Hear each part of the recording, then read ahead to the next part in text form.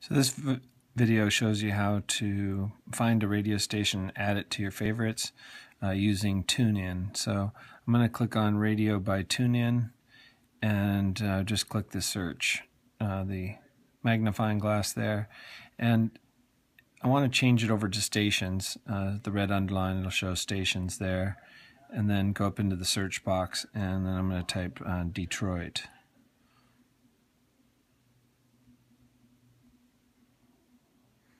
And let's say I want to add Detroit Sports 105. I just highlight that, and I can play it now, or I see this menu icon over on the right. If I click on that, I can add this station to the Sonos favorites, and I can add it to my radio station. So I'm going to add it to the Sonos favorites. I'll show you where both those go. That's the favorites. Let's press that again, and the menu, and add to my radio station. So let's see where that went. So let's go back up, and let's start at the main menu. When I'm in Radio by TuneIn and I see my radio stations, I can see that it's here. It's sorted alphabetically. There's my Detroit Sports.